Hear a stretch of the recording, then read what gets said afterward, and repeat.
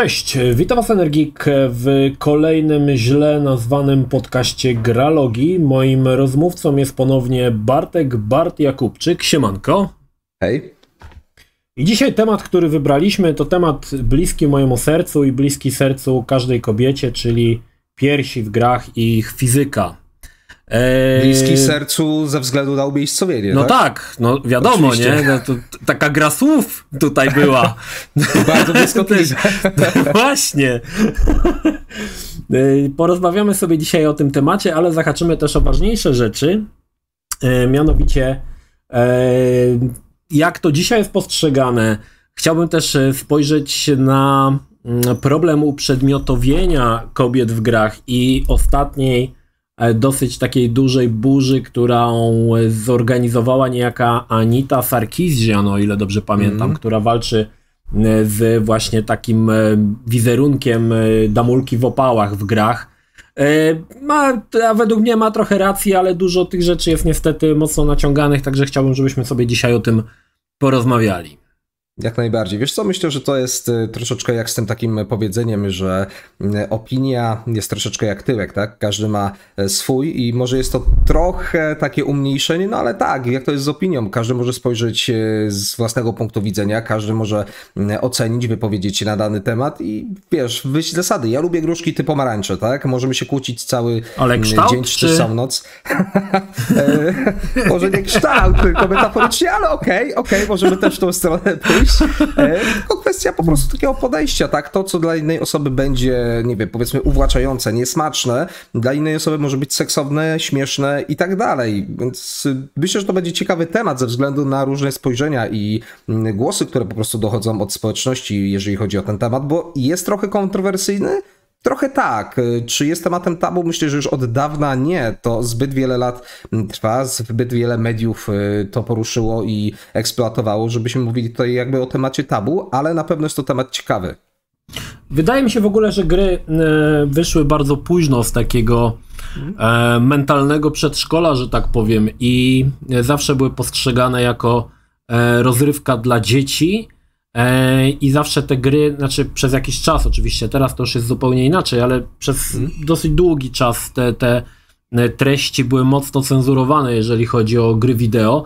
To jest w ogóle ciekawe, bo z punktu widzenia, to może ty będziesz wiedział, bo może oglądasz tam trochę, albo oglądałeś chińskie bajki, że na przykład Japończycy mają o wiele bardziej, są, że tak powiem, liberalni w kwestii pokazywania kobiecych wdzięków w tych swoich anime. To pamiętam, że chyba kiedyś w Czarodziejce Księżyca chyba nawet było, nie? Że były piersi w bajce pokazane i oni tam potem to jakoś było w wersji europejskiej było ocenzurowane czy coś takiego.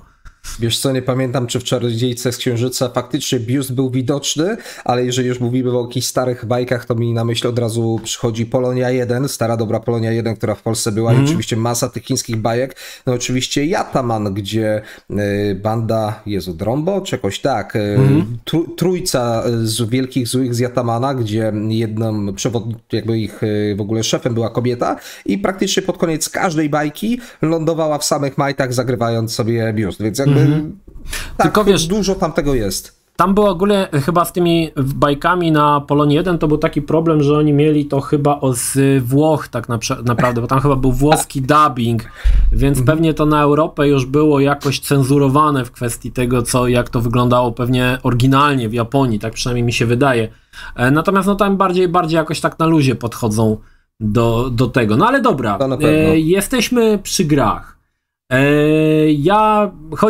Jeżeli chodzi o znaczy powiedzmy sobie szczerze, tego typu rzeczy, czy jak kobiece piersi pokazywały się w grach już na Atari 2600 przy okazji Caster Revenge, ale nie wiem, czy chcemy wracać do takich czasów, bo to są dosyć, znaczy sama ta gra jest taka trochę trudna, jeżeli chodzi o omówienie, bo tam się zbyt dużo rzeczy kumuluje, takich można powiedzieć kontrowersyjnych. Ale jeżeli chodzi o fizykę piersi, to pierwszy raz pojawiło się to, ja przynajmniej kojarzę, w bijatyce 2D. I było to w Fatal Fury. Myślałem Fatal Fury przez chwilę. Fatal Fury 2. Przynajmniej ja tak kojarzę. I tam była taka postać, która się nazywała May, takim czerwonym wdzianku. No i ona jakoś tak fajnie podskakiwała, że te jednak piersi tam pracowały, że tak powiem. I to był chyba pierwszy raz, kiedy znalazłem coś takiego, że ktoś poświęcił na to czas, pracę, żeby tą animację tam dodać, nie? I to jest też ciekawe, gdy tak się zastanawiasz, bo to jest też kwestii patrzenia jakby na rynek gier z tamtych czasów, bo to mamy rok 92. I pytanie jest po co? No po to, że większość odbiorców w tamtych czasie gier to byli w zasadzie mężczyźni. I to młodzi mężczyźni. Młodzi mężczyźni. To jakby było robione pod nich. Nie wiem, czy się zgadzasz z tym, bo może się nie zgadzasz. Nie no, w 100%. Ale zadałeś takie ciekawe pytanie, które mnie cały czas właśnie nurtuje. Zadałeś pytanie po co? To jest w ogóle ciekawy aspekt podchodzenia do badania spraw, bo ja zawsze zastanawiam się dlaczego. Pytanie jak albo pytanie dlaczego jest takim bardzo ważnym pytaniem, jeżeli chodzi o badanie zjawisk. Więc tak jak się spytałeś, po co ktoś to zrobił? Okej, z jednej strony możemy powiedzieć, że jak najbardziej rynek pod młodych mężczyzn, absolutnie się z tym zgadzam. Z drugiej strony myślę, że też taka oczywista rzecz. Seks się sprzedaje. Po prostu widzimy to w filmach, widzimy to w reklamach, widzimy to w książkach, tak? Po raz tysięczny można przytoczyć 50 Shades of Grey, absolutnie jak najbardziej, ale tak naprawdę każde medium tym epatuje. Na chwilę obecną dożyliśmy czasów, bo to jest w ogóle ciekawy kalejdoskop, jeżeli to sobie prześledzimy od lat 80., 90., jeżeli chodzi o rynek gier wideo, ale na chwilę obecną ktokolwiek przyjrzy sobie pierwszą lepszą reklamę w internecie, w telewizji czy w jakimkolwiek innym medium, jakiś element związany z seksem się pojawi, bo seks się sprzedaje i tutaj, żeby obalić od razu jakiś taki mit, bo przyjęło się, że jeżeli seks to skierowany tylko, czy też ukierunkowany przez pozowanie kobiet, co jest absolutną bzdurą, na to się najbardziej zwraca uwagę, ale wydaje mi się, że w tych czasach tak samo mężczyźni są eksploatowani, jak i kobiety, więc jakby to poszło wszędzie, a gadziego mózgu nikt nie oszuka, więc jeżeli te pierwotne, podstawowe instynkty są gdzieś tam punktowane i atakowane, zwracamy na to uwagę po prostu.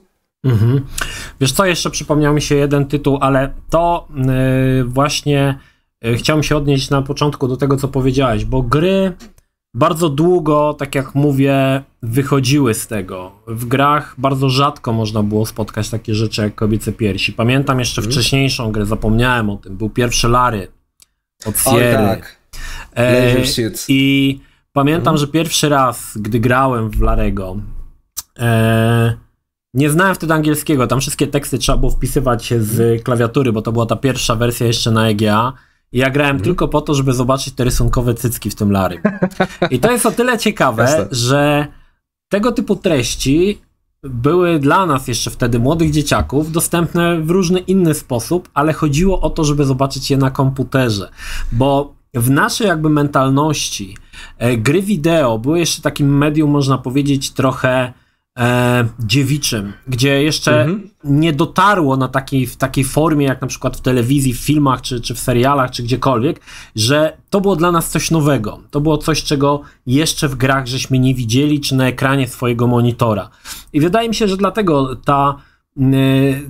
wtedy ta popularność tego Larego wśród ludzi w moim wieku była taka duża, bo wiele osób, przynajmniej na przykład z moich tutaj rejonów, grali w tego Larego, żeby zobaczyć te piersi, które były w 16 kolorach, siermiężnie narysowane w 320...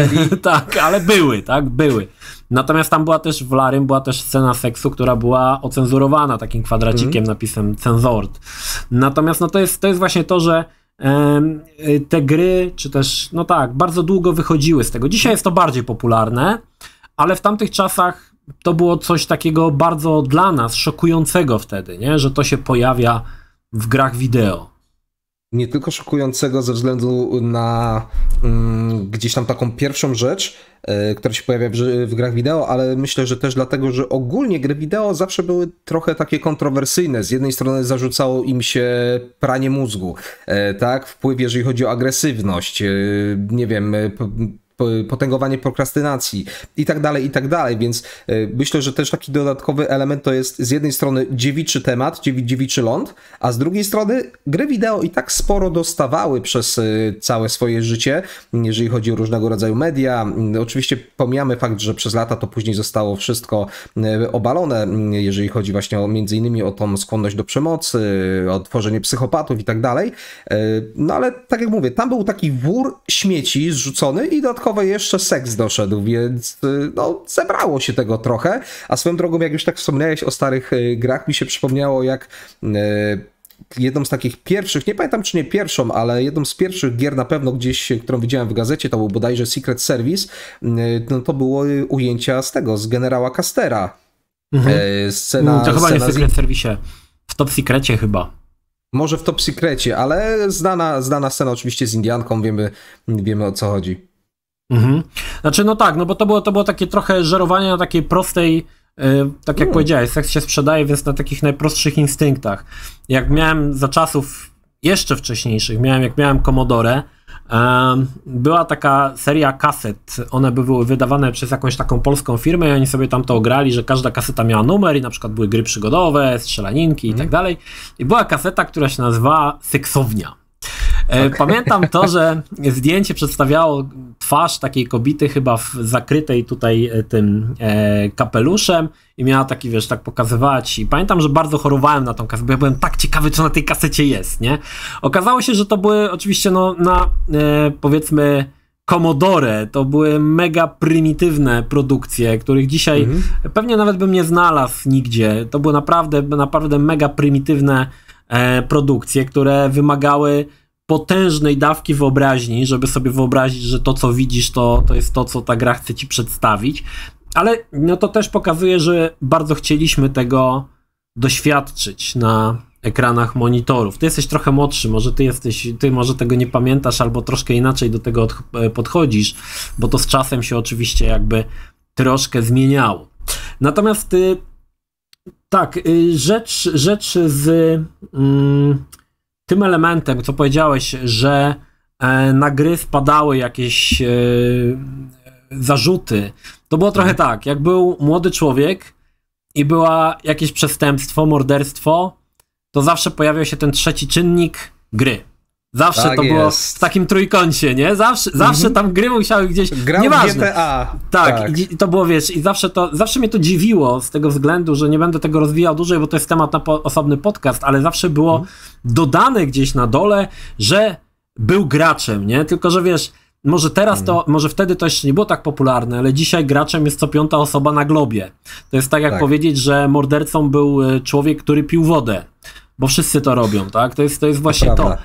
Ale tak, wtedy w tamtym czasie faktycznie dochodził do tego i gdy doszedł jeszcze właśnie ten element seksu na gości, no to był taki trochę taki woda na młyn, nie? Żeby to jeszcze bardziej podkręcić, tak.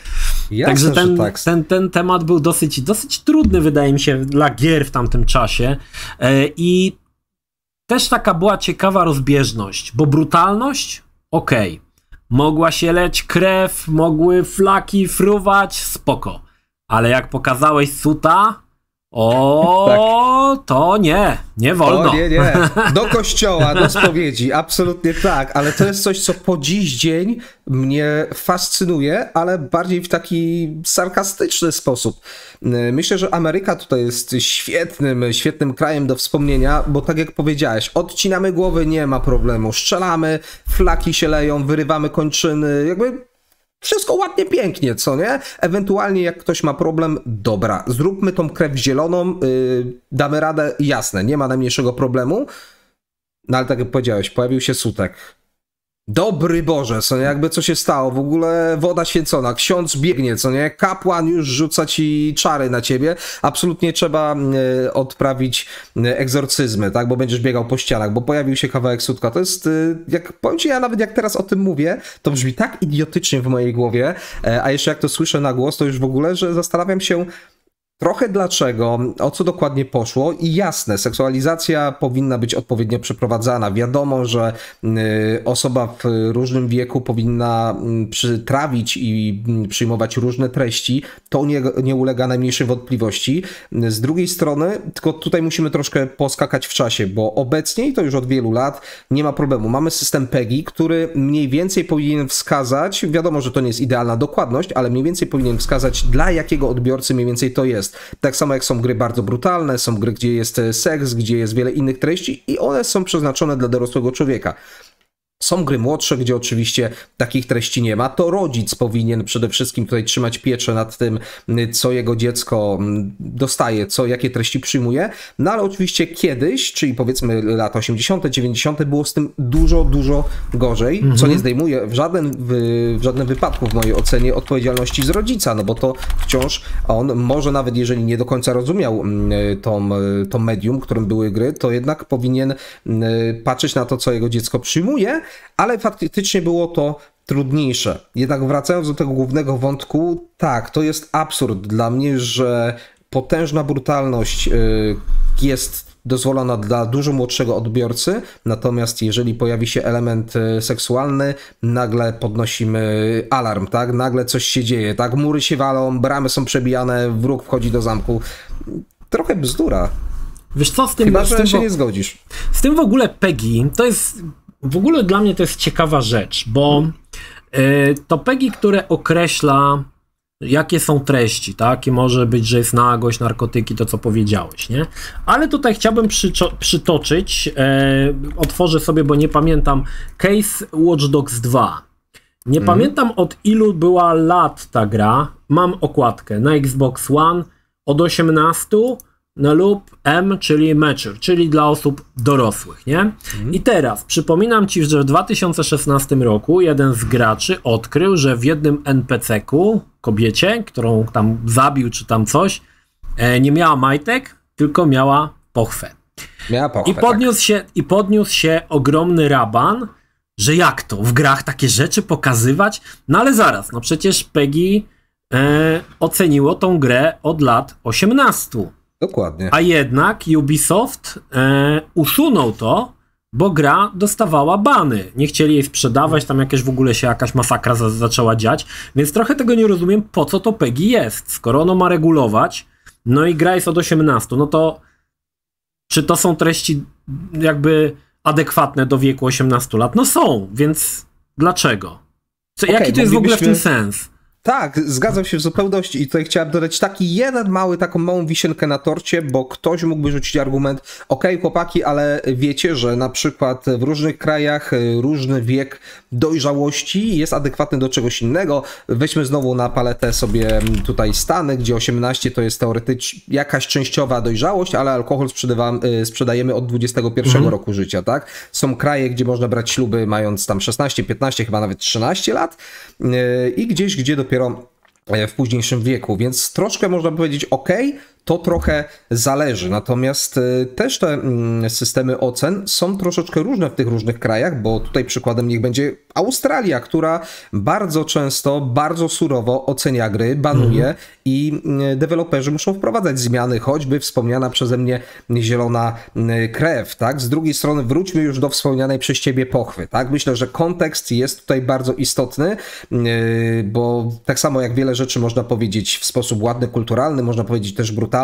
no i ten odbiór się zmieni, tak? Więc tak samo pokazanie części prywatnych, że tak powiedzmy, części związanych od nikczemniku takimi mi tutaj motyla, noga, psia kostka i deseczka do krojenia, to zabluzgałem. Ale tak, pokazanie części intymnych będzie zależne od kontekstu, tak? Czy to będzie stripteaserka, która wywija nam się na róże, czy to będzie jakaś scena na przykład seksu. Pomijamy fakt, że one często wychodzą komicznie i mi tutaj się przypomina Heavy Rain, gdzie było to...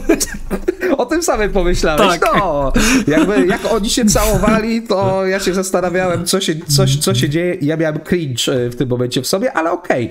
Więc tak czy inaczej, kontekst jest istotny. Wspomniana przez ciebie scena. Co innego, gdyby to był, no nie wiem, weźmy sobie tego nieszczęsnego, często turbowanego portala, tak? Gdybyś biegał z dildosem i nie wiadomo, co jeszcze odwalał, jasne, kontekst jest dużo bardziej brutalny.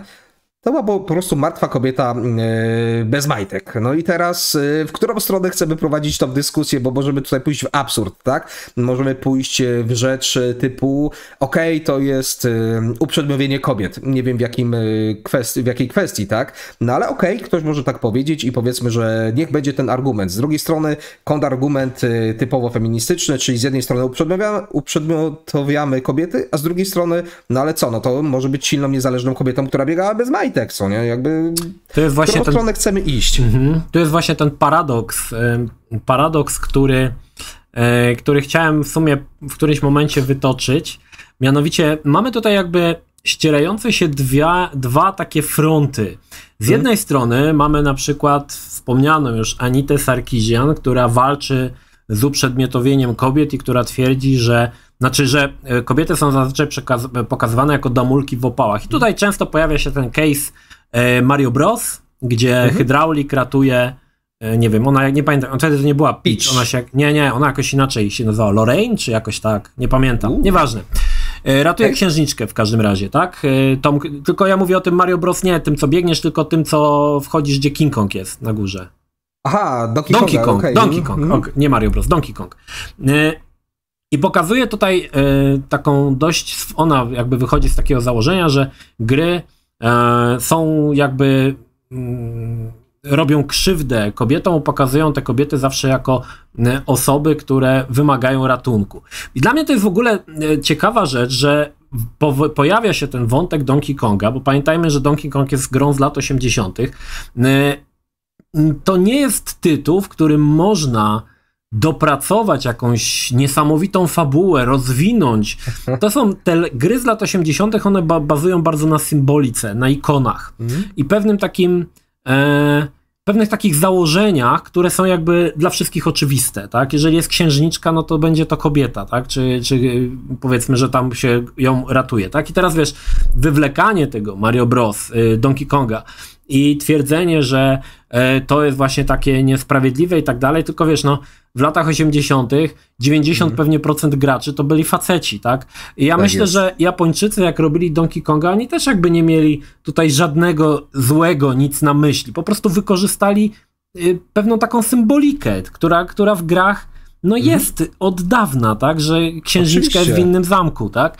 Ale mamy z drugiej strony taki front ciekawy właśnie i w każdym razie, no i to jeszcze się odnoszę do tego, co powiedziałeś też, że tam pokazali tą nagą kobietę w tym Watch Dogsach i jedni potępiają, tak, ale z drugiej strony mamy właśnie te wojujące feministki, które twierdzą, że właśnie to jest, wiesz, że są odważne, że to odważne kobiety, że seksworkerki to odważne kobiety, które nie boją się. No i z jednej strony mamy tutaj dwa fronty, tak? No to albo pokazujemy, albo nie pokazujemy, trochę takie, wiesz, przeciąganie liny i w sumie nie wiadomo, jakie jest wyjście. Nie ma wyjścia z tej sytuacji. Nie da się wygrać, bo absolutnie. Żadne z tych rozwiązań nie zadowoli obydwu stron, tak? Jakby albo zadowolić jedną stronę, albo drugą. I to jest w ogóle ciekawa rzecz właśnie w tej kwestii, że mamy takie właśnie dwie strony, które jakby mają swoje racje, ale one jakby nigdy nie dojdą do wspólnych wniosków, tak? Niezależnie co pokażesz, zawsze będzie źle. Tak, nie sposób, przynajmniej na chwilę obecną. Nie wierzę w to, że w tym momencie da się znaleźć jakiś złoty środek. Tak jak powiedziałeś, to jest przeciąganie liny, to jest wejście między młot a kowadło i tak dostaniesz łeb w pewnym momencie. Absolutnie. Cofnę się jeszcze na chwilkę do tego, co mówiłeś, jeżeli chodzi o Donkey Konga, stare lata tworzenia gier. Z jednej strony jasne, mamy bardzo prostą grę z bardzo prostą mechaniką i przede wszystkim pamiętajmy, ona została stworzona dawno temu.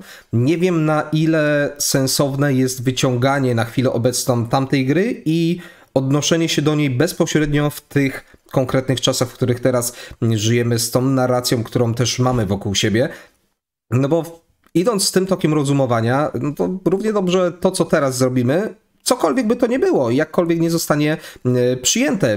Weźmy jakiekolwiek będziemy chcemy, książkę, film, teatr, nieważne. I powiedzmy, że jutro wychodzi nowe coś, niech to będzie gra, została świetnie przyjęta. Dla pewności zbanujmy ją od razu, bo za 20 lat ktoś może uznać, może się narracja społeczna zmienić i może uznamy, że to wcale nie było dobre. Więc po co tworzyć, po co jakąś kreację w ogóle podejmować?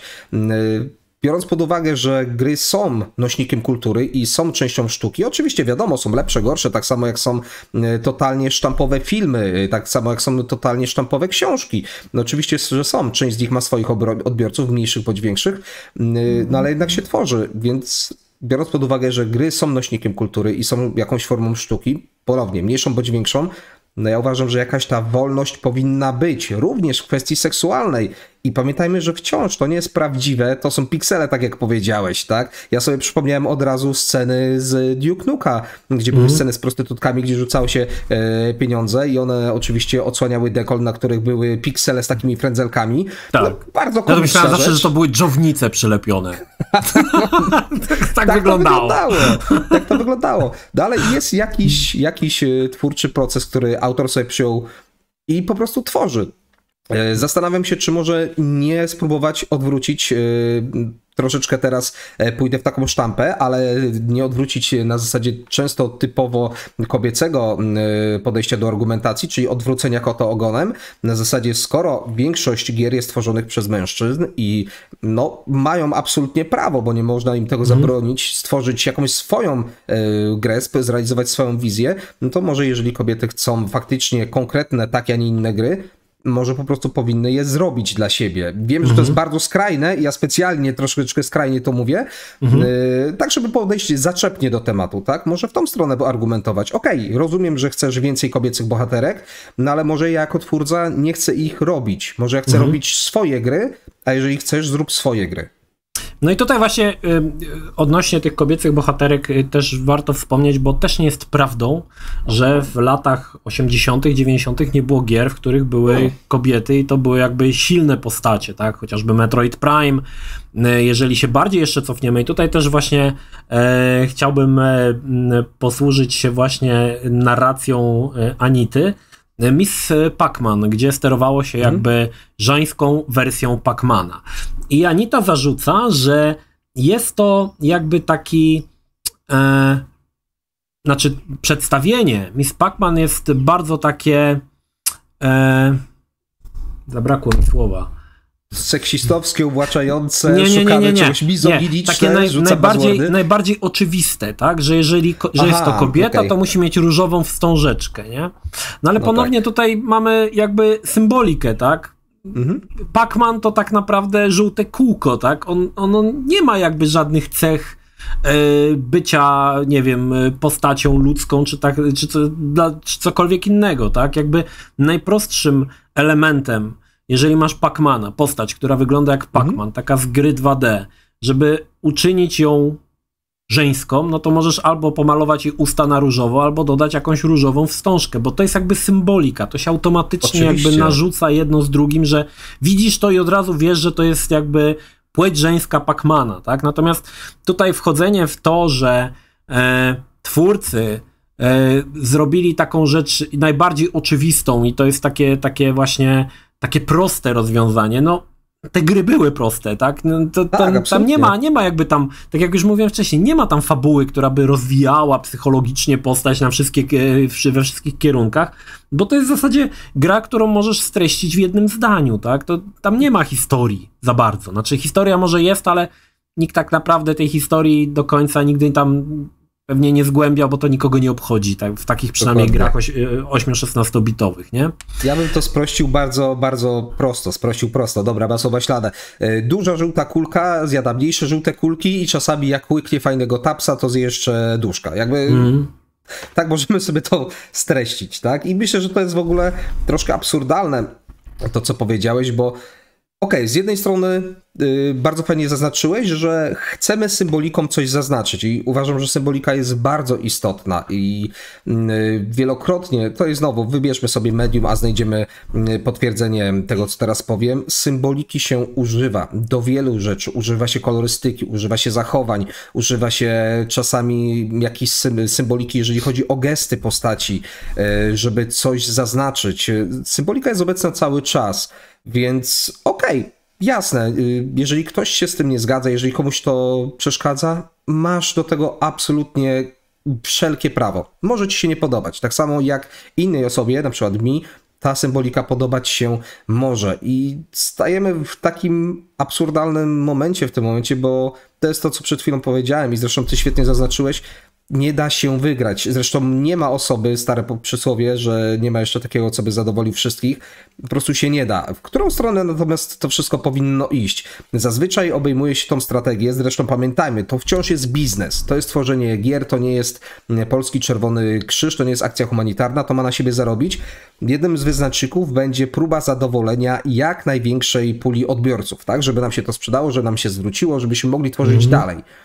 Jasne, ktoś może powiedzieć, ok, ale wizja artystyczna, ale zrobienie czegoś fajnego, jasne. Wielu twórców gier świetnie się przy tym bawi i nawet jeżeli wchodzi w kwestie seksualne, nawet jeżeli jest to mniej lub bardziej jechanie po bandzie, pewnie mają przy tym mniejszy bądź większy ubaw, koniec końców zarabiając. Więc wróćmy do tego, co mówiłem przed chwilą, natomiast na temat tego, że jeżeli chcecie konkretnej gry, zróbcie sobie konkretną grę. Oczywiście znowu nic nie stoi na przeszkodzie, można się nauczyć, można tworzyć, można też żądać od wydawcy, natomiast wydawca koniec końców zrobi prostą kalkulację. To musi się sprawdzić, to musi się sprzedać. I myślę, że nie ma w tym nic złego, bo ktoś może powiedzieć, a tak, nie chcecie robić takiej gry, jesteście seksistami, bo wam się nie sprzeda. No, ci ludzie nie będą później mieli co jeść, nie będą mieli za co zapłacić rachunków, nie będą mieli za co utrzymać rodzin. Dlaczego nie mają myśleć zarówno biznesowo, jak i tworzyć czegoś, co będzie fajne i się sprzeda? To, co powiedziałeś właśnie, że to jest biznes i się trzeba jakby większą grupę ludzi tutaj zadowolić. To znalazłem ciekawy wykres, tylko to jest akurat odnośnie Ameryki. Od 2006 roku, jak zmieniała się procentowo balans płci wśród graczy. Jest to od 2006 roku i tu mamy akurat 62% to mężczyźni, 38% kobiety. Ale ten jakby procentowo ilość kobiet cały czas z roku na rok wzrastała i mamy teraz znaczy to jest ostatni 2022, nie wiem, nie mam tutaj danych na ten rok, ale w 2022 ilość graczy męskich wynosiła 52%, a żeńskich już 48%, czyli już prawie połowa. I teraz problem jest właśnie taki, to co mówisz, że zadowolić większą grupę. No właśnie jak masz te grupy na podobnym poziomie, to ciężko jest tutaj wybrać. Znaczy ja podejrzewam, że to też nie jest tak, że deweloperzy dzielą graczy na kobiety i mężczyźni. Tam jest mnóstwo innych zależności tak jeszcze, które mają wpływ, między innymi wiek jeszcze, tak, zainteresowanie i tak dalej, i tak dalej. Natomiast jest tutaj ciekawa rzecz, że procent kobiet graczy faktycznie cały czas się zwiększa i to jest jakby rozrywka już dzisiaj dla wszystkich. Tak? To nie jest już... absolutnie. W latach 80. to była głównie męska, ale to nie dlatego, że były wtedy oczywiście kobiety, które grały, wiadomo, ale to było jakby takie, wydaje mi się, że przez kobiety było troszkę postrzegane jako taka dzieciniada, takie szczeniactwo, trochę granie w gierki, wiesz, rzucanie monet i tam bawienie się joystickiem. Natomiast wraz z upływem czasu i kolejnymi latami jakby pękały kolejne bariery i nagle się okazało, że gry to są treści, już dzisiaj o wiele bardziej rozbudowane, które mogą zadowolić wszystkich, tak? Wszystkie płci. Nie wiem, ile teraz jest płci, bo już się pogubiłem. 80 płci jest? Nie wiem. Nie Myślę, że istotne. Natomiast ja się bardzo cieszę, że wszedłeś w tą statystykę. Ja powiem szczerze, że ja po cichu liczyłem, że to zrobisz, wiesz, żeby móc się do tego odnieść, bo zauważ, że kiedy powiedziałem, żeby zadowolić większą część, ja w ogóle nie wspomniałem o płci. Właśnie bardzo specjalnie, bo przede wszystkim chcemy zadowolić większą część, mam na myśli oczywiście tych, którzy jakby są zainteresowani naszym produktem. Super sprawa. Oczywiście ja się nie mam zamiaru w żadnym wypadku kłócić z wykresem, bo jestem całkowicie świadomy, że na chwilę obecną praktycznie wszyscy grają, te procenty są absolutnie bardzo bliskie sobie, natomiast pozostaje jedna bardzo ważna rzecz, że mimo wszystko gramy w różne gry i oczywiście jak najbardziej znajdziemy na przykład, weźmy sobie gry trudne, niech będą solsy. Absolutnie nie powiem, że gry nie grają w solsy, grają, po prostu procentowo jest tego troszeczkę mniej. I też jest taka charakterystyka, jeżeli chodzi o bardzo podobnie, jeżeli chodzi o wybór zawodów, między innymi kwestia tutaj tego, jak nasze mózgi są są skonstruowane. Wiemy, że kobiety bardziej idą w zawody, które są związane z socjalem, czy też z usługami związanymi z obsługą ludzi, tak? Będzie to między innymi na przykład pielęgniarstwo i wiele innych. Natomiast jakby w większości wypadków to będzie ich wybór, tak samo jak faceci będą bardziej skierowani na kwestie techniczne, co nie znaczy, że nie ma jednej i drugiej płci w pozostałych zawodach. Bardzo podobnie jest tutaj z grami, że mamy preferencje, jeżeli chodzi o wybór. Nie będzie niczym złym, jeżeli powiem, że w dużej części kobiety często wybierają na przykład, jeżeli chodzi o cały ten procent kobiet, będą wybierać gry proste, bardzo często mobilne. Bardzo często są to gry takie proste, strategie, nawet nie wiem, czy można powiedzieć ekonomiczne, ale niech będzie, że zaciągniemy to do tego, typu prowadzenie kawiarni, budowanie wiosek i tak dalej. Dużo częściej spotkamy wtedy kobiety niż mężczyzn i znowu są gatunki, które dużo bardziej przyciągają jedną bądź drugą płeć. Więc to jest istotne, jeżeli chodzi o sprzedaż. Nie chodzi tutaj już bezpośrednio o płeć, tylko chodzi o to, żeby produkt się sprzedał grupie odbiorców. Czyli osób, które są zainteresowane faktycznie taką rozrywką. I absolutnie nie, żeby ktoś mnie źle nie zrozumiał. Nie mówię, że kobiety nie są zainteresowane silną kobietą, która będzie prowadzić narrację w danym tytule. Myślę, że absolutnie są. Sam lubię dobrze skonstruowane kobiece postaci, choćby w filmach, choćby w grach. Natomiast obecnie częściej widzę cringe i coś, co jest próbą postawienia kobiety w roli mężczyzny. Nie wiem, czy wiesz dokładnie, o co mi chodzi, że jakby robimy dokładnie to, co byśmy zrobili z mężczyzną, tylko dajemy kobietę i gdzieś upada nam wiarygodność. Tutaj często w kinematografii to widzimy, więc to jest istotny też aspekt, że ktoś musi ten pomysł kupić. Ciekawi mnie rzecz w kwestii tego właśnie, co powiedziałeś. Nie wiem, czy może są jakieś badania.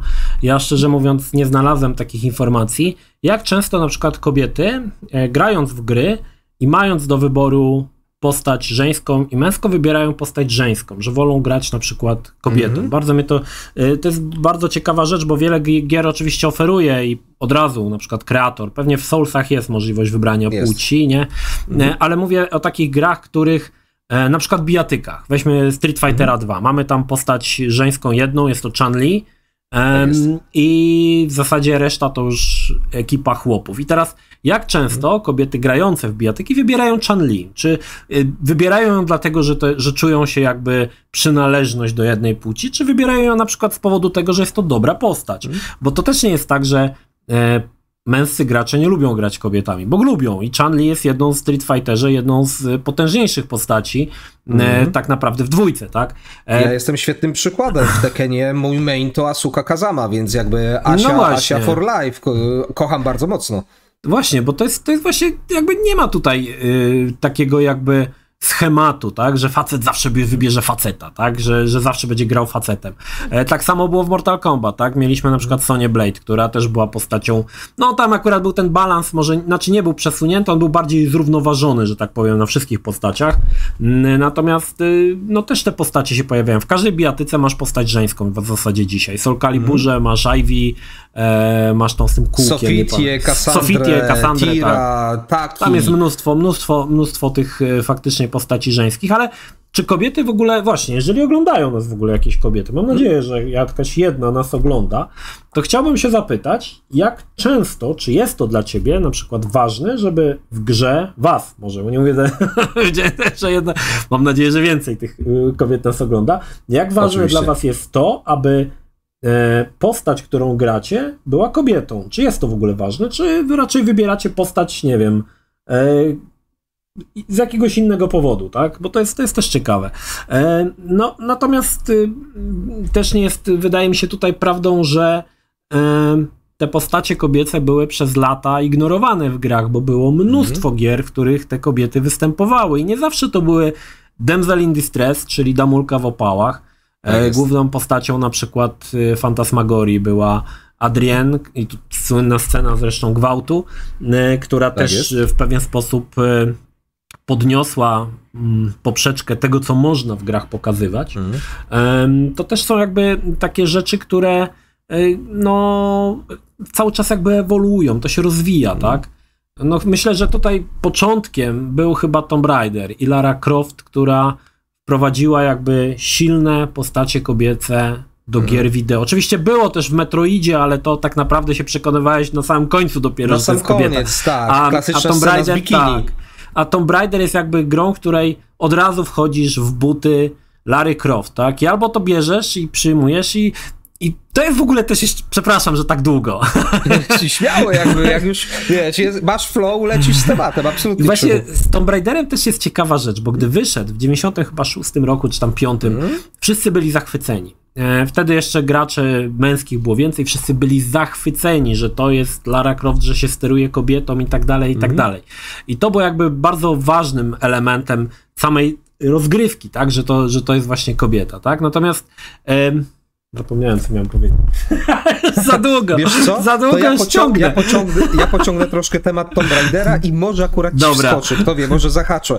Bo ciekawą rzeczą też jest kwestia piersi Lary Croft, które w sumie one powstały trochę przez pomyłkę, o czym później deweloperzy wspominali, no ale postanowili zostawić i szczerze, ja wtedy absolutnie dużo bardziej zwracałem, żeby było jasne, nie powiem, że nie zwróciłem w ogóle uwagi na te 2 trójkąty, które były pod jej podbródkami. Oczywiście, że zwróciłem uwagę, natomiast dużo bardziej istotne dla mnie było to, co ona robi. Że to była naprawdę fajna, silna postać. Pomijam fakt, że jak w większości gier, akrobacje, które wykonywała, absolutnie nierealne i nie do powtórzenia.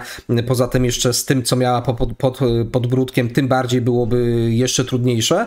No ale gra fascynowała mnie przez to, że zwiedzałem fajną babką i tutaj od razu, jeżeli ktoś chciałby rzucić ukąśliwy argument, fajną babką nie dlatego, że ponownie 2 trójkąty, tylko fajną babką przez to, że właśnie to była fajnie poprowadzona, silna postać kobieca. Do tego to była naprawdę ciekawa, fajna gra z elementami platformowymi i zagadkami logicznymi i to mnie w tym jarało, a nie to, że to była, nie wiem, jakby kwestia związana z jakimkolwiek aspektem seksualnym, bo prawda jest taka, że po 2 minutach, może po 10 u niektórych osób, w ogóle nie zwracałeś uwagi na jej piersi, zwracałeś uwagę na gameplay. Tak, to jest prawda. Jakby na postać zwracasz uwagę przez pierwszy jakiś czas, potem jakby staje się to, jakby ona staje się trochę przezroczysta, to nie ma znaczenia już, tak. Ale przypomniało mi się to, co chciałem powiedzieć odnośnie tego Tomb Raidera, że wtedy wszyscy się zachwycali, że steruje się Larą Croft i tak dalej, a dzisiaj, jeżeli gra wychodzi z bohaterką żeńską, to bardzo często jest darcie japy i ból dupy, że znowu jest kobieta, tak, że dlaczego kobietą się steruje, a nie facetem, nie? Dlaczego tak, a nie inaczej? Właśnie to jest rzecz, która wśród chyba młodszych graczy jest bardziej, bo ci starsi gracze tam machną ręką, kobita czy nie kobita, obojętne, nie? Grasz, nieważne. Daj mi dobry gameplay, będę się bawić. A ci młodsi gracze chyba są bardzo tacy jakby, nie wiem, niepewni swojej seksualności, że nie wiem, że będą zniewieściali, jak będą grać kobiety. Nie wiem, z czego to wynika, szczerze mówiąc. Zawsze to mnie ciekawiło i ostatnio przy okazji Star Wars Outlaws, gdzie też jest główną bohaterką kobieta, ta Ubisoftu, te Gwiezdne Wojny, co zapowiedzieli. I też już widziałem, że w komentarzach, o Jezu, kolejna gra, w której gra się kobietą, nie? Że wiesz, że to jakby nie mogli zrobić, że się gra facetem, nie? No, są gry, w których pasuje postać żeńska, są gry, w których pasuje postać męska. Jeżeli Ubisoftowi pasowało akurat, żeby to była żeńska postać, no to jeżeli ci nie pasuje, masz Jedi Survivor, możesz grać tam facetem i to też są Gwiezdne Wojny, nie? Także też jest też ciekawa rzecz. Tak, chociaż znowu wrócę troszeczkę do tego tematu bycia między młotem a kowadłem odnośnie właśnie nowości. To jest ciekawa rzecz, bo tak jak powiedziałeś, czy też zaznaczyliśmy kilkukrotnie, czasami nie da się wygrać. Właściwie wychodzi nowa gra, jest postać kobieca, część osób będzie narzekać, że kobieta, okej. Część osób będzie zadowolona, że kobieta. I teraz możemy trafić na takie ciekawe skrajności. Na przykład znajdziemy płeć żeńską, która będzie zadowolona, super, kolejna gra z kobietą. I znowu kobiety, ale będą niezadowolone, bo na przykład jakiś aspekt będzie dla nich zbyt przeseksualizowany. I ja czasami, powiem ci szczerze, zastanawiam się, tak, nie da się wygrać, ale z drugiej strony czy seksualizacja nie dotyczy też postaci męskich, bo o tym się prawie nie mówi, ale ktoś mi powie, zaczynam często takie dyskusje, bo bardzo je lubię i absolutnie nie w uszczypliwy sposób, żeby ktoś tego tak nie odebrał, tylko naprawdę staram się zrozumieć, co druga osoba ma na myśli, więc zaczynam się pytać, słuchaj, okej, ale czemu to jest przeseksualizowane? I mamy na przykład takie klasyczne argumenty typu, no bo kobieta ma obcisłą koszulkę, która jest krótka, widać brzuszek i tak dalej, i tak dalej. Dobra. Spójrzmy na postacie męskie. Czy w większości wypadków to nie będzie gościu, który, żeby mieć taką budowę, nie musiałby być codziennie na siłowni i jeszcze pewnie wszczykiwać sobie sterydy i praktycznie cały czas być na takiej redukcji, że praktycznie pół dnia by pewnie omdlewał, bo poziom tłuszczu i tak dalej. No jakoś o tym nie mówimy, tak? Nie mówimy o tej typowej, powiedzmy, pewności męskiej, która jest pokazywana, o tej stereotypowości mężczyzn, którą dokładnie w ten sam sposób możemy przecież podciągnąć pod kwestię związaną z seksualizacją właśnie męskiej części i robienie krzywdy mężczyznom. Mówimy tylko i wyłącznie o kobiecej kwestii, gdzie u mężczyzn jest to dokładnie tak samo robione. Spójrzmy na reklamy, dezodoranty, perfumy i tak dalej. Faceci są pokazywani dokładnie w ten sam sposób, no ale nie mówimy o tym, mówimy o kobietach, tak? Bo jeżeli, tylko że znowu, mówiąc o kobietach, walimy w dwa fronty. Albo seksualizacja B, albo silna, niezależna kobieta. I znowu, nie da się wygrać. Właśnie z tą, co właśnie powiedziałeś facetem, to mi się nasunęła właśnie też ciekawa sprawa, bo faceci wydaje mi się, że mają to po prostu w dupie. Jeżeli jest... W większości wypadków tak. Na przykład, wiesz, bierzesz takiego, powiedzmy, Tekena, masz tam postać, powiedzmy z tych nowszych części, tak, masz tam postać, nie wiem, czy ona jeszcze jest, ten King, który był zapaśnikiem. No to jest on, wiesz... Tekken 8 będzie świetny. Ogromny, jeszcze jest taki typ, taki grubas, taki wielki, napompowany, z takim w zielonych majtach, nie pamiętam jak on się nazywa. Może chodzi ci o Boba, jeżeli chodzi o grubasa. Nie o grubasa, on też taki napakowany, ale nie wiem właśnie, może to był w Street Fighterze, napakowany. Nie wiem. Niezbyt się może być... W 7 to może być Gigas, tak? Tylko on jest bardziej taki cyborgowaty. Może być Brian, może być Paul, może być Dragunow. Chyba Paul. W każdym razie, no to są typy, taka które faktycznie mają jakby, wiesz, wręcz nierealne te umięśnienie i wiesz, no i tak w sumie nie wiem jak to... Ja mogę mówić tylko za siebie, bo nie wiem, tak? Ale wiesz, no grasz facetem, bierzesz tego... Ja jestem facetem, biorę jakiegoś tego, nie wiem... Kinga, Leia, kogokolwiek, nie? Patrzę na niego, mówię, chciałbym tak wyglądać, ale to wszystko, nie mam jakby z tym problemu, że on jest bez koszulki, czy dlaczego jest bez koszulki, a nie powinien mieć jakąś matę założoną, żeby sutami nie migać, nie? I to jest, dla facetów jest to jakby naturalne, oni jakby to przyjmują okej, i nie ma z tym jakby żadnego problemu, nie? Zauważ, że większość, no tak jak żeśmy tutaj rozmawiali, że odnośnie seksualizacji postaci w grach wideo, no to najwięcej argumentów mają tutaj kobiety. Bo facetom to tak trochę to zwisa, nie? To jest okej, nie? Przyjmujesz to, że ta kobieta tak wygląda, przyjmujesz to, że ten facet tak wygląda, że jest napakowany i okej, tak? Jakby to staje się w pewnym momencie i tak przezroczyste, tak? Dla większości graczy. Tak. Bardzo fajnie to ująłeś z tą przeźroczystością. W pewnym momencie się nie zwraca uwagi, co swoją drogą zawsze sprawia, że śmieje się, jeżeli ktoś pokazuje. Zobaczcie, jaki świetny edytor postaci zrobiliśmy.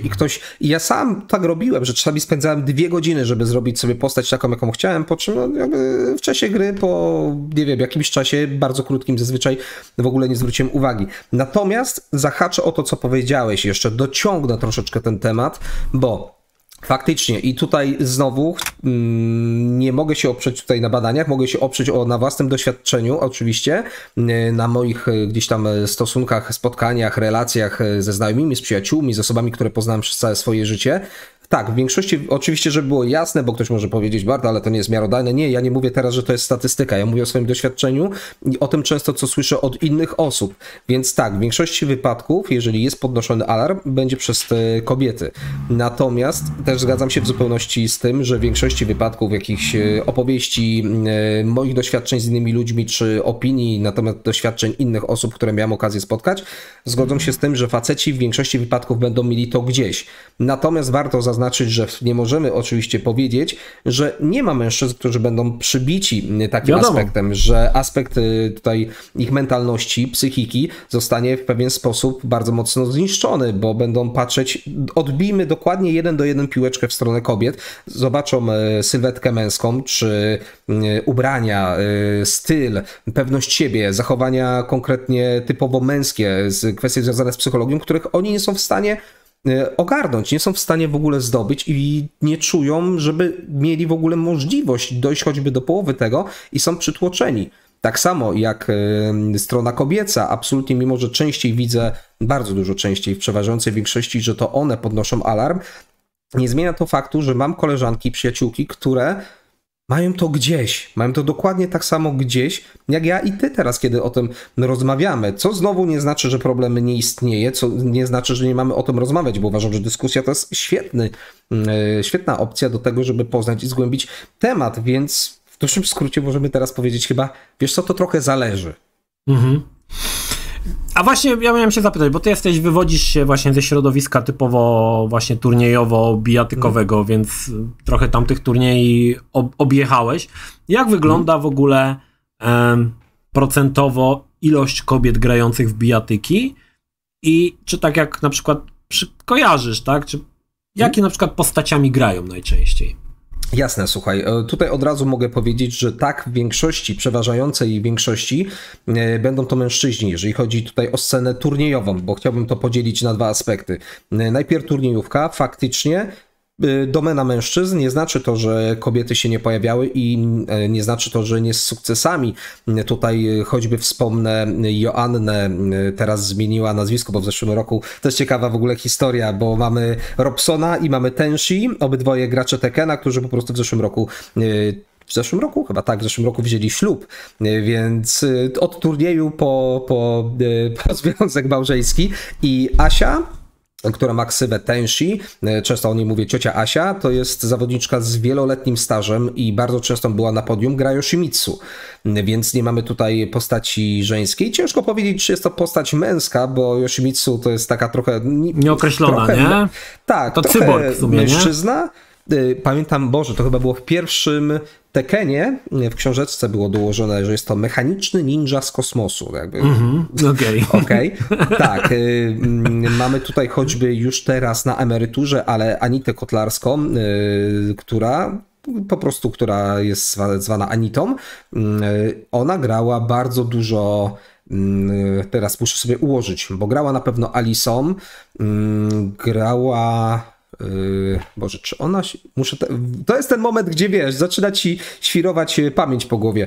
Alisa to na pewno u Anity była brana pod uwagę. Próbuję sobie przypomnieć, czy ona brała też postacie męskie, ale chyba nie. Głównie grała Alisą, to na pewno. Wiem, że były jeszcze jakieś inne postaci, ale to już jest sprzed paru lat opcja, więc ciężko mi sobie spamiętać. I teraz tego, mamy jeszcze Asię, która jest cosplayerką.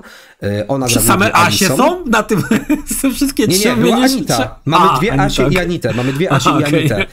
Mamy tylko teraz tak, czy ona bierze, czy... Setsi, Asia Setsi w tym momencie, ona jest i cosplayerką, zresztą bardzo fajne cosplaye robiła u nas na turniejach i tak, ona głównie bierze Alisę, ale czy bierze też inne postacie żeńskie? Ciężko mi powiedzieć. Alisa jest o dziwo bardzo często wybierana, chociaż mogę tutaj wspomnieć na pewno o Oldze, nasza bardzo, bardzo serdeczna koleżanka ze sceny tekenowej z Krakowa, która grała Boże Święty. I to jest moment, gdzie normalnie bym ci... Nie. Boże, płacząca postać z Tekena 7, zresztą ona wyszła zamiast Bruce'a. No nie przypomnę sobie teraz. Ja ci nie powiem, niestety nie pomogę ci, bo mam 7, ale miałem ją tylko raz w czytniku. Wiesz co, ja muszę sobie szybko rooster Tekena 7 wygooglować, bo to jest... Tam była jakaś płacząca postać, naprawdę? Jest, to znaczy są dwie. Jest Lucky Chloe, która jest postacią znienawidzoną przez wszystkich, nawet przez tych, którzy nią grają, bo w ogóle to jest taki design postaci. Lucky Chloe to jest postać, która ma być taką postacią, która jest w męskim odpowiedniku chyba weebem, czyli jara się Japonią, jara się K-popem i tak dalej. Jest bardzo słodka, do tego tańczy, liczy i czego ona tam jeszcze nie robi. Żeby nie było, to jest dobra postać. To jest naprawdę dobra postać. To z tymi takimi łapkami. Tak, to już wiem. Natomiast właśnie Josie Regal. Olga grała Josie i próbuję sobie przypomnieć, czy Anita Josie też nie grała. Więc tak, żeby ten dłuższy monolog tekenowy zakończyć, to tak, dziewczyny absolutnie na scenie są. Czy też bywały, bo część z nich przeszła na emeryturkę, część będzie na pewno wracać i mam nadzieję, że będą pojawiać się nowe. Natomiast tak, w większości domena mężczyzn, jeżeli chodzi o turniejówkę, jeżeli chodzi o takie luźne granie, nie jestem w stanie się wypowiedzieć, bo nawet organoleptycznie nie byłem w stanie jakichś badań przeprowadzić, jeżeli można tak powiedzieć. Natomiast kilka zawodniczek takich nieturniejowych, osób, które grają w Tekena, znam, ale tak jak mówię, jest to znowu promil. Natomiast jeżeli chodzi o wybór postaci, mam też znajome koleżanki, które na przykład wybiorą sobie facetów, bo fajnie wyglądają. Prosty przykład i okej, myślę, że to by był strasznie taki bardzo niskich lotów teraz to by było zagranie, ale mógłbym to zrobić na takiej zasadzie, że tutaj mamy hurdur, bo facet gra kobietą żeńską, bo ma odpowiednie kształty i tutaj wybierzmy sobie jakie na potrzeby argumentu, tak? Taka, która będzie zła, tak? Taki kształt, który będzie zły, możemy sobie rzucić. Ja mogę powiedzieć, że znam dziewczyny, które na przykład wybiorą Dragunowa, bo jest taki męski, a w ogóle jak jest w stroju bez tego, bez góry, tak jak widać klatę i te blizny i w ogóle to jest taki seksowny, to mamy dokładnie ten sam argument, który podnoszą kobiety. I nie mam z tym żadnego problemu osobiście, tak? Jest dla ciebie postać fajna, interesująca, seksowna. Jezu, bierz, wciskaj i graj, baw się dobrze. Po to są gry. No tak, no to właśnie... Tu mamy taki, o tym właśnie, o tych kobietach w gamingu, to jest też ciekawa rzecz. Ostatnio czytałem taki artykuł, że, znaczy to jest jakby, to nie jest żadna tajemnica, że kobiety w grach kompetytywnych są zazwyczaj przez męskich graczy poniżane. Niezależnie czy grają dobrze, niezależnie czy są na górze drabinki i wygrywają, zawsze jeżeli się okazuje, że to jest kobieta, to zawsze są poniżane. Zawsze mnie to zastanawiało, z czego to wynika, że to wiesz, myślę, że jest takie przeświadczenie jeszcze z lat 80. niektórzy mają, że kobiety nie umieją grać. No umieją grać i wielu takich przykładów można tutaj mnożyć i natomiast w tym artykule było właśnie poruszane mnóstwo takich właśnie przykładów, że na przykład grali w jakąś grę kompetytywną, nie wiem, niech to będzie Counter-Strike, nieważne i jakby ta dziewczyna się nic nie odzywała i dopiero jak się okazało, że jest najlepsza, tam ten kill ratio ma największy i mówiła, że jest kobietą, to jakby wzbudzało to złość, tak? Że jak to... I to jest w ogóle, wiesz, gra to jest rozrywka. To nie jest, nie wiem, walki gladiatorów czy coś. To jest rozrywka, tak? Może ktoś być lepszy od ciebie i nie musi to być facet. Może to być kobieta, nie? I to jest, zawsze mnie to zastanawia, że co takiego, że wygrała z tobą kobieta? Czy to jakby uwłacza ci w jakiś sposób, nie? Wiesz... Pewnie jakbyś na gołe klaty się z nią spotkał, no to byś pewnie wygrał, no bo to pewnie jest, wiesz, jakaś dziewczyna, która by nie miała tyle siły. Ale wiesz, w grach wideo, które są tak naprawdę typowym programem rozrywkowym, jakby to tak strasznie podnosi ciśnienie, nie? Że wśród graczy. Ja pamiętam, że jeszcze z czasów początku lat 90. pamiętam jeszcze początki internetu, kiedy graliśmy pierwszy raz w jakieś tam gry właśnie kompetytywne to nazwijmy, bo to były raczej jakieś dumy czy coś takiego. Jeżeli wchodziła jakaś dziewczyna, no to wtedy jeszcze graliśmy Polanie, nie?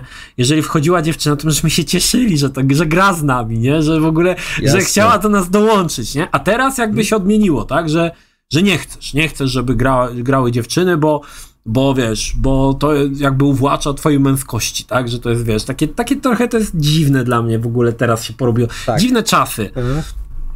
Wiesz co, fajnie, że w ogóle o tym wspominasz, bo ja też jestem gościem, który uważa, że to jest taka z jednej strony nazwałbym to niedojrzałością, tak? Może niedojrzałością emocjonalną, może problemami z własnym ego. Warto by się było gdzieś tam zastanowić. Myślę, że kurczę, może kiedyś zaprosimy do któregoś z podcastów może psychologa, bądź więcej psychologów, żeby zgłębić troszkę takich aspektów związanych z psychologią w gamingu, bo to jest bardzo ciekawy i bardzo szeroki aspekt. Ja najbardziej to akurat zgłębiłem, jeżeli chodzi właśnie o kompetytywność, jeżeli chodzi o scenę turniejową, ale tutaj myślę, że też byłby ciekawy materiał. Natomiast można by szukać wielu powodów. Z jednej strony można szukać tego takiego środowiskowego aspektu w stylu to, co często pewnie też słyszałeś za dzieciaka, że rzucasz jak baba albo że kobieta cię pokonała i możemy tutaj zaciągnąć na pewno ziarno prawdy. Myślę, że nawet więcej niż ziarno prawdy. Tak, jest z biologicznego punktu widzenia, jeżeli mówilibyśmy o sportach typowo związanych z fizycznością, facet ma większe szanse z prostego powodu. Biologia, tak? Większa masa mięśniowa, grubsza tkanka kostna. Biologicznie średnio, statystycznie mężczyzna jest 60% silniejszy w górnej części ciała, 40% silniejszy w dolnej części ciała. tyle ze statystyki, co nie znaczy, że nie będzie kobiety, która pokona jakiegoś mężczyznę i w drugą stronę, oczywiście. Po prostu mówimy o statystyce, jak to zazwyczaj wygląda. Więc wydaje mi się, to jest tylko i wyłącznie domniemanie i aspekt jest dużo, dużo głębszy i bardziej skomplikowany. Może u niektórych, myślę, że młodych, albo jeżeli starszych, to młodych umysłem, niedojrzałych mężczyzn być coś takiego, że nawet to gdzieś się ciągnie za nimi z dzieciństwa, że właśnie przegrał z kobietą i tym bardziej czuje się gdzieś tam poniżony, co jest oczywiście głupotą. Natomiast jedną rzecz, którą myślę, że warto tutaj rozwinąć, powiedziałeś, to są gry, należy się tym bawić. 100% racji, absolutnie nie będę tego w żaden sposób tutaj podbijał, natomiast warto rozgraniczyć to na dwa fronty znowu. Z jednej strony granie dla rozrywki, co nie znaczy, że tam się nie zdarzają wkurzenia, tak, bo widzieliśmy graczy rzucających padami i tak dalej, jasne, ale generalnie tak, mamy rozrywkę po prostu dla fanu i mamy kompetytywność. Nieważne, weźmy sobie jakikolwiek sport chcemy, weźmy sobie brydża, pokera, tenisa, znajdziemy masę rzeczy, nie wiem, piłkę nożną, bo w Polsce, jak na całym świecie, bardzo popularna, choć ja fanem nie jestem. Znajdziemy momenty, gdzie komuś coś się nie udało i po prostu, wiesz, emocje wybuchły, było wkurzenie, były przekleństwa, było rzuceniem czymś o ziemię. Weźmy nawet ten tenis, o którym wspomniałem, gdzie rakiety są nagminnie łamane i odnieśmy dokładnie to samo zachowanie na gry wideo. Jeżeli zachowasz się tak podczas rozgrywki w tenisa, ktoś powie, okej, wkurzył się, jasne, miał ku temu powód. Dokładnie to samo zachowanie podczas rozgrywki cyfrowej. Stary, jesteś szalony, weź się uspokój. Nie mówię, że to jest dobre zachowanie. Mówię, że warto zastanowić się, czy trochę nie przesadzamy, co nie zmienia faktu, że nie powinniśmy tak robić i powinniśmy być dojrzali i panować nad sobą. Kolejna rzecz to jest to właśnie, gramy kompetytywnie. To, że się wkurzamy, jest całkowicie normalne, bo chcemy wygrać, gramy o coś, chcemy pokazać, że jesteśmy lepsi i przegraliśmy. I może szukamy dodatkowego gdzieś tam wytłumaczenia, czy też upokorzenia siebie, że była to kobieta, co uważam, że osobiście jest bzdurą, bo znam masę świetnie grających zawodniczek i świetnie się bawię, jeżeli gram właśnie z moimi koleżankami, choćby w Tekena, choćby w inne bijatyki, choćby w inne gry.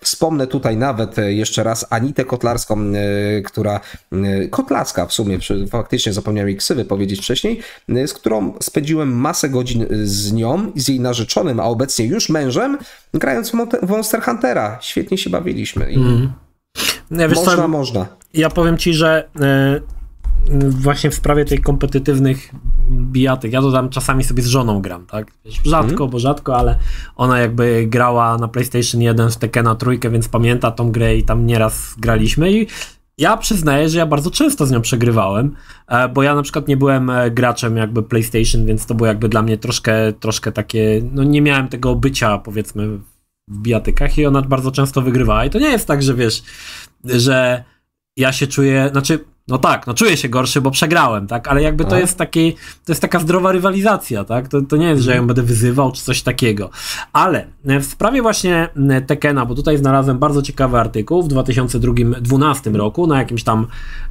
evencie Capcomu, była rozmowa, jeden z trenerów zespołu rozmawiał właśnie z dziewczyną, która była w ich drużynie tej tekenowej i zadał jej pytanie na temat wielkości jej stanika, a potem się zapytał, czy może zdjąć koszulkę, wziął kamerę i chciał jej sfilmować piersi i nogi. I to jest, powiem ci tak, to są sytuacje, które pewnie w większości z was, kiedy to słuchacie, to jest cringe, niesamowity cringe i takie jakby nieobycie w ogóle, wiesz, to jest trochę tak, to nawet, to nie chodzi o to, że to jest chamskie, bo jest chamskie, ale to jest taki podstawowy, brak podstawowych jakichś zasad, jakiegoś obycia. Zasady moralne, nie? Kultura, oczywiście, takie że w ogóle tak. Przedziwne, nie? Ale takie rzeczy faktycznie się zdarzają. I powiem ci jeszcze jedną rzecz, tylko tu się odniosę do cosplayerek. Na Pyrkonie czasami spotykam, rozmawiam z różnymi cosplayerkami, tam kilka znam lepiej. I właśnie mówiła, że w całym tym uniwersum cosplayu, że tak powiem, tak, gdzie oni tam się przebierają, znają się, to właśnie jest bardzo dużym problemem to, że dla wielu facetów cosplay, bardziej powiedzmy odsłaniający ciało, jest jakby zaproszeniem do macania. I tak. ta rzecz jest dosyć poważna podobno w całym tym świadku cosplayowym, szczególnie wśród dziewczyn. I one bardzo często mi o tym mówiły, tak? Że to jest jakby rzecz, o której się często nie mówi, ale tak jest, tak? Że wiesz, że jak ktoś się przebrał i ktoś fajnie wygląda w cosplayu, to może się złapać za tyłek albo wiesz, no takie dosyć dziwne rzeczy takie, ale to faktycznie takie rzeczy się zdarzają, tak? Tak, i nie można tego w żaden sposób bagatelizować. Fajnie też, że o tym wspominasz, no bo tak jak mówiłem, ja też troszkę cosplayerek z Polski znam. Często jesteśmy w kontakcie gdzieś tam prywatnym, po prostu najzwyczajniej w świecie, co jakiś czas piszemy do siebie, dzwonimy, co tam u ciebie i tak dalej, jaki turniej może gdzieś tam będziesz robić, czy mogę wpaść. Normalna rzecz i tak, absolutnie nie można tego bagatelizować. I zastanawiam się ponownie, to ważne pytanie, dlaczego tak jest? Zastanawiam się, czy nie jest czasami tak, czy niektórzy faceci po prostu przez jakiś, nie wiem, błąd poznawczy, przez jakiś tak zwany pierd mózgu, znaczy oczywiście tutaj troszkę żartuję i może warto troszeczkę poważniejszy ton tutaj rzucić, bo z jakiegoś powodu rzucają projekcje osoby, czy też postaci z gry na żywego człowieka. I zapominają się w tym wszystkim. Absolutnie nie chodzi o to, że w tym tłumaczeniu szukam usprawiedliwienia. Po prostu to, że chcę zrozumieć jakieś zachowanie, nie znaczy, że je popieram. I co ciekawe, jeżeli chodzi o męskich cosplayerów, oczywiście też to się zdarza, żeby było jasne. Nie chcę tutaj w żaden sposób powiedzieć, bo bardzo często to się pojawia no, z mojej perspektywy, z punktu widzenia kobiet, taki argument, że facet na coś narzeka i powie, a kobiety mają gorzej, co nie? Absolutnie nie chcę tutaj wzbudzać rywalizacji. Po prostu chcę zaznaczyć, że najprawdopodobniej, bo tak wszystko wskazuje, częściej ten problem dotyczy kobiet, dotyczy też mężczyzn. Po prostu częściej z tego, jak rozmawiałem z męskimi cosplayerami, rzadziej o tym mówią, rzadziej zwrócą na to uwagę, częściej machną ręką. Może w ten sposób warto to zaznaczyć. I istotna rzecz, nawet jeżeli tych facetów cierpiących w tej kwestii jest mniej, nie znaczy, że tego problemu nie ma i nie warto poruszać. Natomiast wciąż istotne jest to, i ja bardzo często widzę, właśnie szczególnie u moich koleżanek cosplayerek, gdzie jak zbliża się choćby Pyrkon, pojawiają się, na pewno to widziałeś, te klasyczne posty z takim instruktarzem, tak? Co robić z cosplayerką czy z cosplayerem, tak? Czy spytać się, czy można stanąć w jakiejś porze i tak dalej, żeby nie łapać od razu z tymi łapami, jak wygłodniała świnia, bo nieważne, kto to zrobi, to nie jest dobre, to nie jest mile widziane i to nie powinno być akceptowane. No nie, no to są jakby takie, wiesz, trochę zasady społeczne przyjęte przez ogół, tak, że to jakby jest oczywiste, że takie rzeczy, no ale takie rzeczy faktycznie się zdarzają, nie? Także nie ma co tutaj jakby oszukiwać się, że jest inaczej. Ale odbiegliśmy, słuchaj, od tych gier. Trochę tak.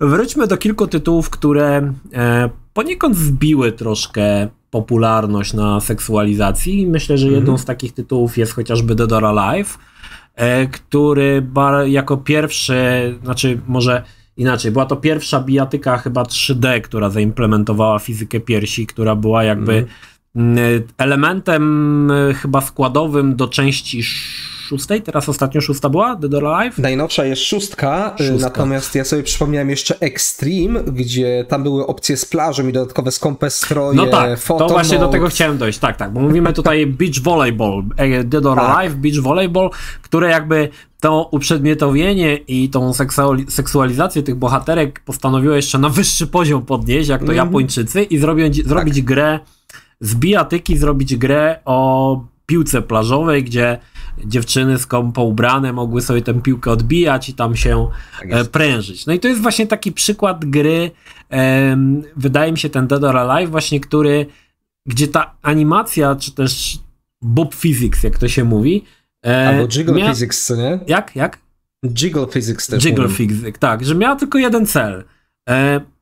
Sprawić, że więcej męskich graczy sięgnie po tą grę.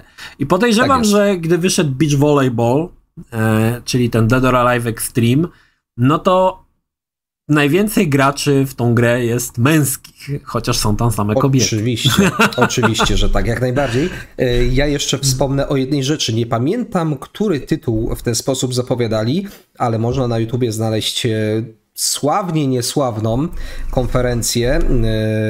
Boże święty, teraz żebym się nie pomylił, czy wydawcą był Koei i Tecmo, jeżeli chodzi o Dead or Alive. W każdym razie. Znaczy tworzyło Tecmo. No, czyli się nie pomyliłem. Jeszcze mózg działa dobrze, znając moją zdolność do pomyłek, nie jest źle. W każdym razie, podczas konferencji... Team Ninja tworzyło Dead or Alive. Team Ninja. Tak. Wydawcą było Tecmo. Wydawcą było Tecmo. Dokładnie, tak. W każdym razie jest bardzo taka sławna, niesławna konferencja, gdzie są dwie hostessy na scenie, no jest konferencjer, który opowiada o nowym Dead or Alive i oczywiście jest boobs physics poruszone, po czym oczywiście jedna z dziewczyn przyjmuje chyba mikrofon i tam zachwala ten boobs physics, wskazując ręką na boobs swojej koleżanki, która podskakuje i mówi, no widzicie, tak jak skaczą, one się poruszają, prawda? No i tak samo jest. To w Japonii pewnie takie rzeczy. Oczywiście, że tak. Natomiast wiesz, co mnie zaczęło zastanawiać, jak o tym powiedziałem? Jak sam o tym mówię, trochę czuję lekki cringe, ale wtedy niespecjalnie. Czy to kwestia zmiany czasów? Nie wiem. Z drugiej strony zastanawiam się, jak bardzo powinniśmy być krytyczni wobec tego wszystkiego. Czy dany kraj, który ma swoją kulturę i jest bardziej liberalny, nie powinien mieć najzwyczajniej w świecie prawa, żeby to pokazać, a my powinniśmy po prostu zamknąć mordy? Czy to nie tak powinno wyglądać? Czy może z drugiej strony powinniśmy rzucać informacje na zasadzie nie powinniście tak robić? Ciężko wytoczyć po prostu granice. Natomiast jeżeli chodzi o granice, no to wracając do Dead or Alive, tak, mogliśmy podziwiać niewiasty, ich ponętne kształty, kiedy wiły się na plaży, kusząc nasze oczy swoimi widokami. Natomiast warto chyba też wspomnieć przy całej tej fizyce piersi jedną bardzo istotną rzecz. Po pierwsze, zazwyczaj będą to duże piersi, bądź bardzo duże piersi. I dlaczego? Przede wszystkim dlatego, że dużo łatwiej zaprogramować boobs physics, czy też jiggle physics dla większych elementów niż dla elementów mniejszych.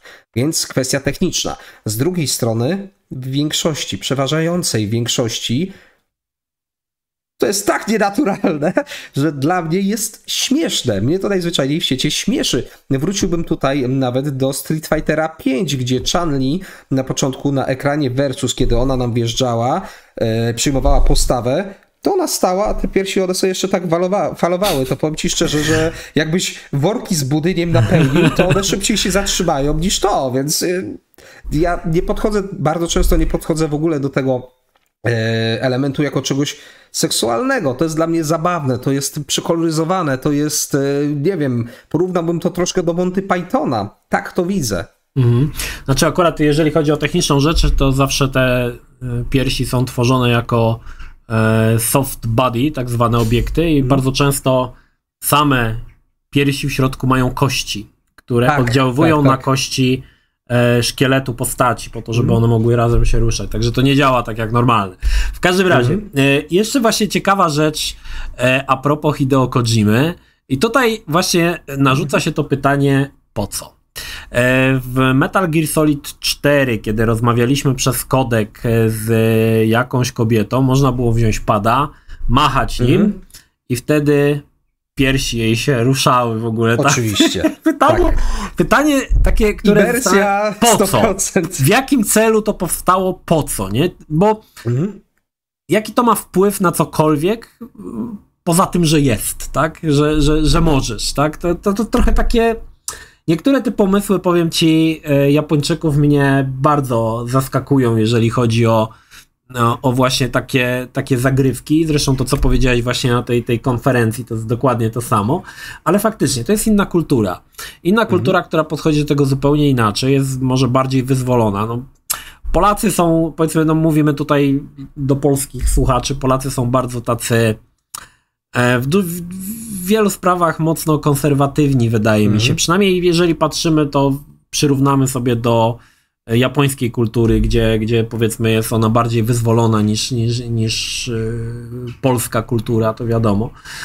Ale to jest właśnie też te pytania, które zadajemy, po co to powstało, dla nas są może dziwne te rzeczy, ale może w Japonii to jest właśnie naturalne, że to jest normalne. Oni to przyjmują jako coś całkowicie, absolutnie standardowego, tak, w grach. Tak jest. Może tam jest dystans, może to jest właśnie taka czysta śmieszkowość, co nie znaczy, że mogą tam się jakieś słowa obiekcji nie pojawić. Może są po prostu tak znikome, że nie widzą w tym problemu i faktycznie mają podejście na zasadzie, okej, bawmy się, To jest medium, to jest zabawa, to jest gra, to jest taka tam śmieszność, to też wyjaśnia wiele elementów związanych z tym, co mówiłeś na początku, jeżeli chodzi o chińskie bajki, czyli jeżeli chodzi o anime, ale chciałbym ci zadać jedno pytanie, takie dość istotne, skoro już mówimy o piersiach w grach między innymi.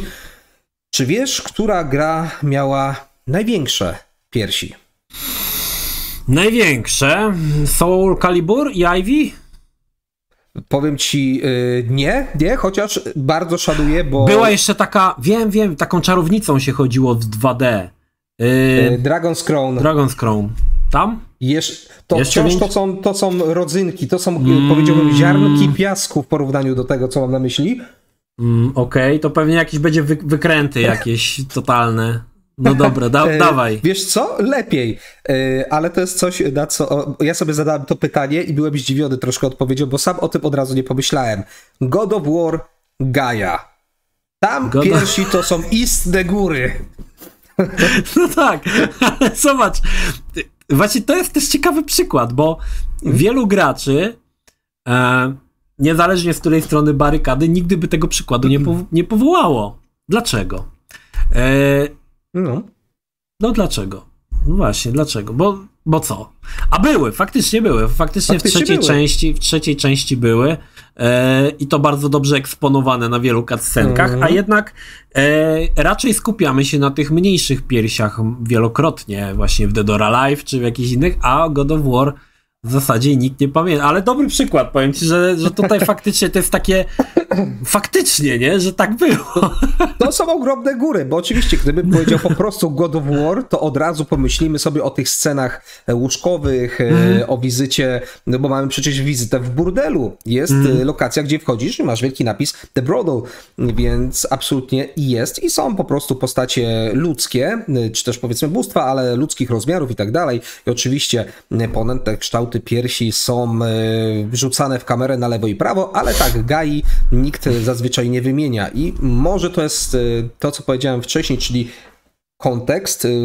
nie kontekst, tylko punkt widzenia jest bardzo tutaj istotny, więc pytanie, w jakim kontekście jest coś pokazywane, biorąc pod uwagę Gaię, która jest bóstwem i to, że to są skały uformowane, ale jednak i odpowiednio gdzieś tam zanimowane, no to czy w ogóle jest sens czepiać się tego, czy nie? Nie wiem, ja po prostu patrzyłem na to jako na fajnie stworzonego tytana i w ogóle aspektu seksualnego niespecjalnie tam widziałem, ale ktoś mógłby się doczepić, bo piersi są.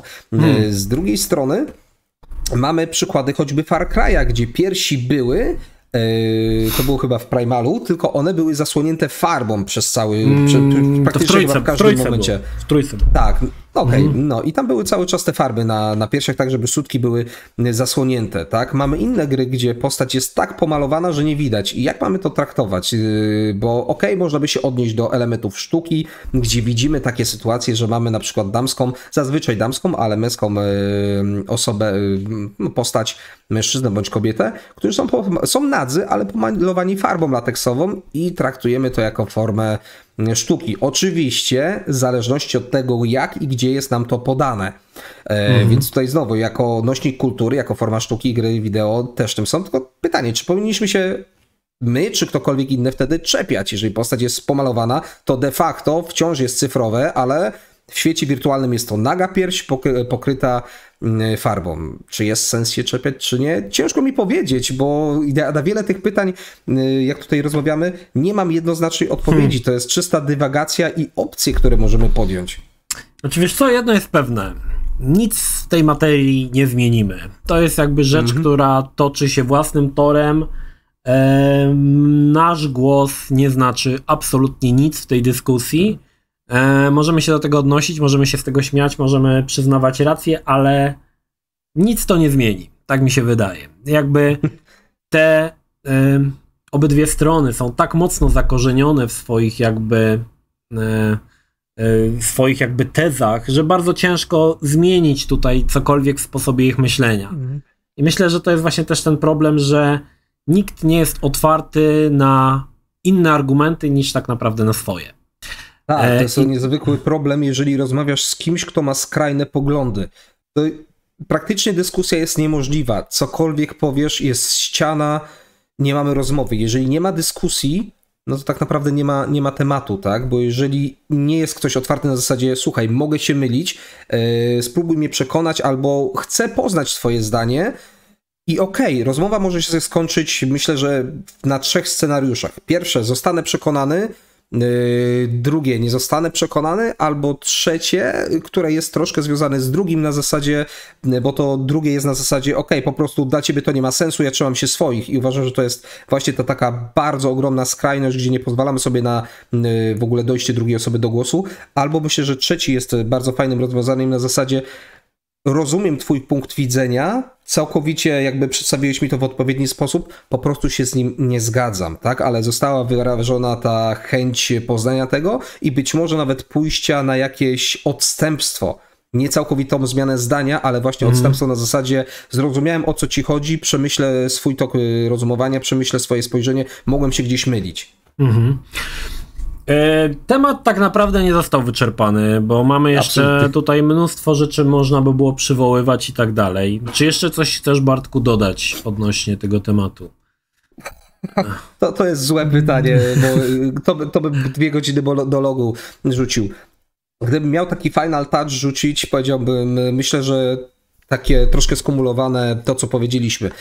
Pamiętajmy, że tak samo jak inne nośniki kultury, jak filmy, jak książki, jak teatr i wszelkiego rodzaju inne maści gry wideo, to również nośnik kultury, to również forma sztuki. Ona oczywiście może być lotów niskich, może być lotów wysokich, może trafić do 90% odbiorców na świecie, może tylko do 1%. Tak samo jak sztuka czasami, żeby przekraczać granice, tak samo jak choćby nawet komedia czy stand-up, musi czasami być kontrowersyjne, co nie znaczy, że my się mamy z tym zgadzać, żebyśmy tego nie mylili, więc czasami musi przełamywać bariery, czasami musi gdzieś coś popchnąć i oczywiście czasami musi zostać zatrzymana, więc zamiast podchodzić jak choleryk do tego wszystkiego, zamiast być właśnie tym takim skrajnym betonem, bym powiedział, czy betoniarą, jeżeli nam się coś nie podoba, wyraźmy zdanie, nie kupmy tego, zagłosujmy portfelem, to jest bardzo dobry wyznacznik. Jeżeli nam się coś podoba,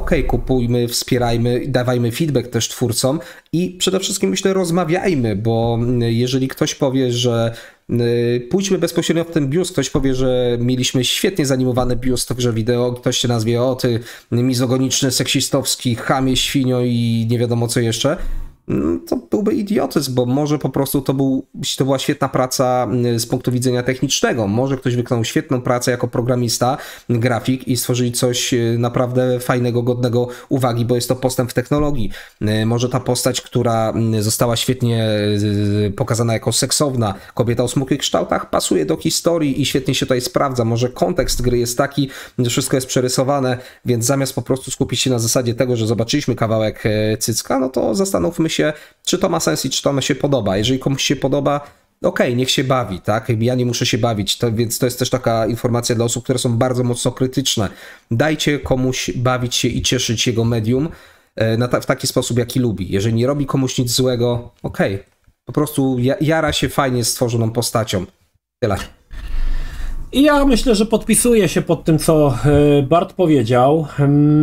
Zachęcam również do dyskusji pod tym filmem, bo temat jest, wydaje mi się, ciekawy. Ile ludzi, tyle opinii. Każdy może wyrazić je w komentarzu do momentu, aż się szanujemy nawzajem. Bo jeżeli nie, to będę niestety musiał tam zbanować w każdym razie, miejmy nadzieję. A do wszystkich twardogłowych, którzy nie są otwarci na jakiekolwiek argumenty, powiem argument, który kończy każdą dyskusję z takim typem: nie zesrajcie się. W każdym razie oglądaliście kolejny odcinek źle nazwanego podcastu Gralogi.